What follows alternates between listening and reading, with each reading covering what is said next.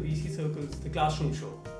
I'm Vaishnav Kapadia from ALMT Legal, and I'm going to be talking about private limited companies. What is a private limited company? It is a company which, by its articles of association, limits the number of members to 50, restricts the rights of its members to transfer their shares, prohibits the invitation to the public to subscribe to the shares and debentures of the company, and prohibits invitation or acceptance of deposits from any person other than the members, directors, or the relatives. The minimum number of shareholders for a private limited company are 2, and the minimum number of directors are 2 as well. The minimum authorized and paid up capital for a private limited company is Rs 100,000.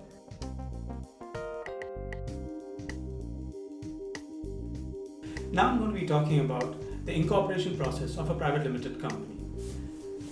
The primary requirement for making application for a private limited company is a director's identification number and a digital signature certificate. Every person who intends to become the director of a company is required to have a unique director's identification number. In addition to this, the director is also required to obtain a digital signature certificate. This digital signature certificate is required to sign all the forms which have to be uploaded on the ROC website. And further, these digital signature certificates also have to be PAN based or PAN encrypted, which permits the director to sign the income tax returns digitally. The first form that is required to be filled up for making a name application is the Form 1A.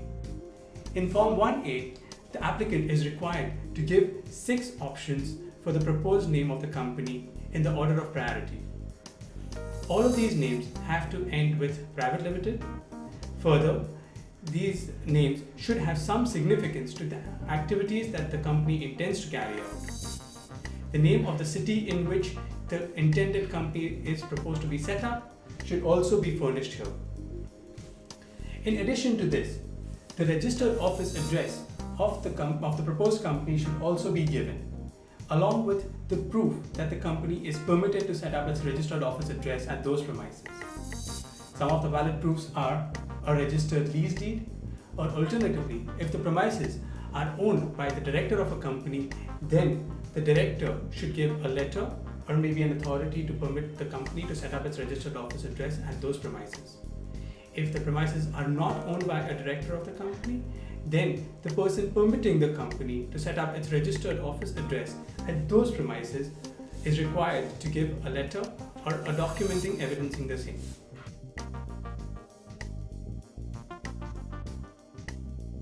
Whilst the applicant is awaiting the name approval under Form 1A, one can start drafting the Memorandum of Association and the Articles of Association of the company. The Memorandum of Association of a company is the charter document which will set out the objects of the company and the activities that it would carry out. The Articles of Association governs the internal management and the administration of the company and the manner in which the company would operate. Once the name is approved, one is required to file Form 1, 18 and 32. Form 1 is the declaration for setting up or incorporating a company. Form 18 is for situation of the registered office of the company, and Form 32 is for appointment of the first directors of the company.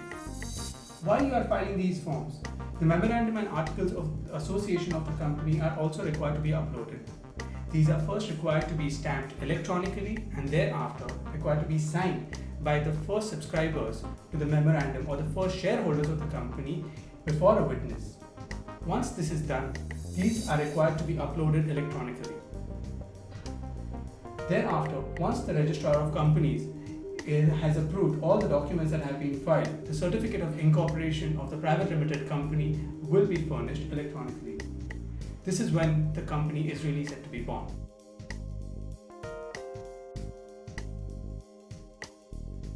Now we'll talk about foreign investment in a company. In case there is foreign investment in the company, one needs to consider the entry route. The entry route could be through an automatic route or a government approval route. In case through an automatic route, one is not required to take any sort of approval. However, under the government route, an approval is required from the Foreign Investment Promotion Board. Further, one needs to also consider the sectoral caps which may be applicable to a particular sector. One needs to also consider the regulations and the conditions that may be laid down by a sector-specific regulator such as the IRDA. The next thing that one needs to consider is the instrument that can be issued to a foreign investor. The only instruments that can be issued are equity shares, fully and compulsorily convertible preference shares, and fully and compulsorily convertible debentures. Any other instrument could be considered as a debt. These equity instruments have to be issued within 180 days of receiving the foreign inward remittance from the non-resident investor or debit to the account of the foreign investor. In case these instruments are not issued within 180 days, then this amount has to be refunded to the non-resident investor.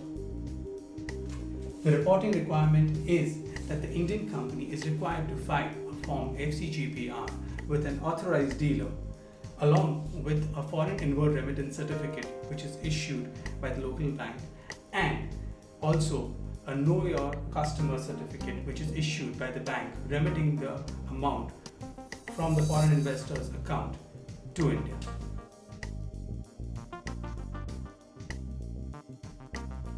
Some of the changes that are brought about by the Companies Bill of 2012 are that the number of shareholders for a private limited company has been increased from 50 to 200. A new concept of a one-person company is to be introduced. This one-person company will be incorporated as a private limited company. Further, the first AGM, which is earlier required to be held within 18 months of the date of incorporation, will now have to be held within 9 months of the financial closure of the company. One of the privileges that a private limited company had was that it could file its balance sheet and P&L account separately. This benefit has now been withdrawn pursuant to the Companies Bill of 2012. Earlier, a person could be a director in as many private companies as he wanted, and he could only be a director in 15 public limited companies. Now, that has changed with the Companies Bill. The Companies Bill provides that a person can be a director in a maximum of 20 companies, out of which a maximum of 10 companies can be public limited. This threshold of 20 includes public as well as private companies.